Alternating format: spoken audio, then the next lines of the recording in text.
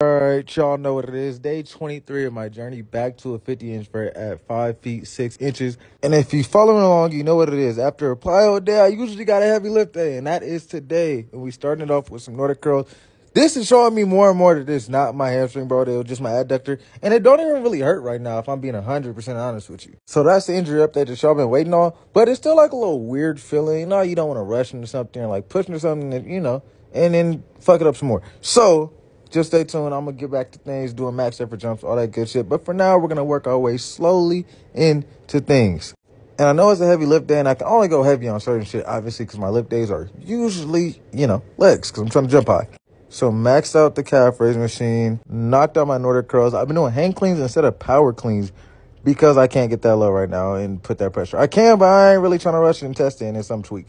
Then I've been working my way back up on squats. You already know I have my isos and core in there at some point today. Then a lot of movement, dynamic warm-up, stuff like that. Light day, get into it.